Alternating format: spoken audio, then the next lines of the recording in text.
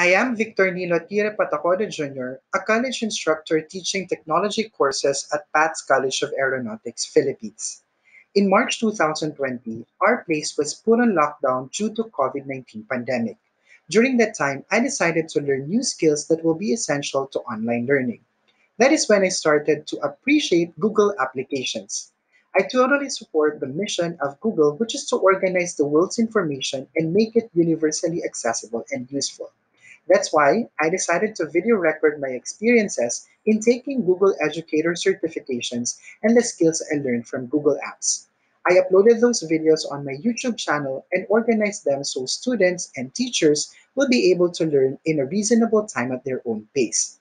That initiative opened a lot of opportunities for me, both personally and professionally.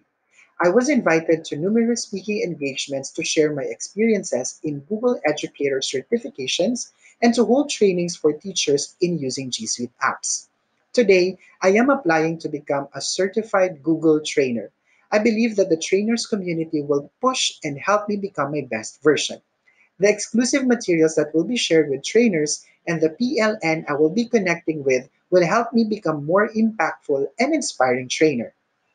At this point, please allow me to demo a Google app that I love using because it allows my students to communicate, collaborate, be creative, develop their own character, and practice critical thinking with the use of digital objects on a dynamic white space.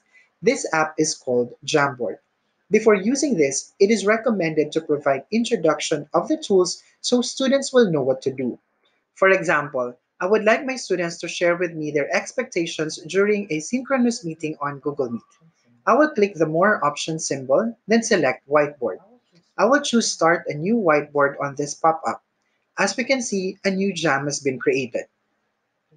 It is advisable to put the instructions on the image that will be uploaded as background so the students will not accidentally move or delete them. I already created the image with instructions.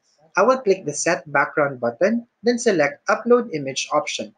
I will click the Browse button, select the image, then click the Open button.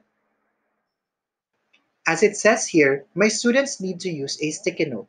It is best to demo first how the students will do it to be properly guided. I will click the sticky note, then write my own expectation. I can also change its color. After writing my expectation, I will click the Save button.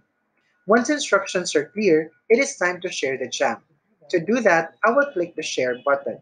We can share this jam to specific email addresses, or we can go to the Get Link area to change the permission.